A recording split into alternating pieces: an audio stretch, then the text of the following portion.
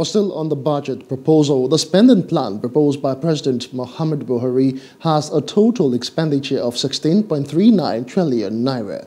Public-private partnerships will feature prominently next year, but there is a huge deficit of 6.26 trillion to be financed mainly by new borrowings. An expert is advising that all borrowings be local. Plus TV Africa's Messi Ibokbo reports. The 2022 budget of economic growth and sustainability has a projected capital expenditure of 5.35 trillion naira, a non-debt-free current spending of 6.8 trillion naira, and debt servicing projected to cost 3.61 trillion naira.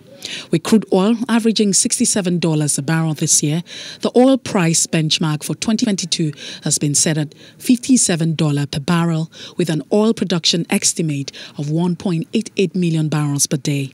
The budget proposal is based on an exchange rate of 410 naira 15 kobo to the dollar and projected GDP growth of 4.2%, while the inflation rate is 13%. But there is a proposed budget deficit of 6.26 trillion naira. We plan to finance the deficit mainly by new borrowings totaling 5.01 trillion naira, 90.73 billion naira for privatization proceeds. President Buhari sought to allay fears over Nigeria's growing debt. Some have expressed concern over our resort to borrowing to finance our fiscal gaps. They are right to be concerned.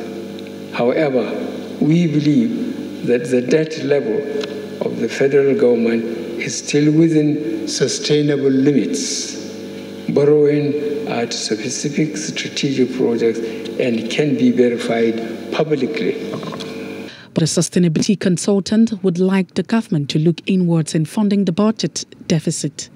Currently, MDAs, as well as international oil companies and other very important organizations across the country, they've refused to remit certain funds within their disposal to the federal government. And we know that this fund runs into trillions of naira. So I think if the president can actually focus on getting these MDAs and IOCs and other relevant organizations to do the remittance they need to do in respect to their taxes and other obligations to the federal government, maybe we'll just be able to generate just enough money to be able to shove the issue of borrowing to the ground. With the early presentation of the 2022 appropriation bill and all things being equal, Nigeria could well be on track for a budget cycle of 12 calendar months from January to December. Messi Ibokbo for Plus TV Africa. Hello. Hope you enjoyed the news. Please do subscribe to our YouTube channel and don't forget to hit the notification button so you get notified about fresh news updates.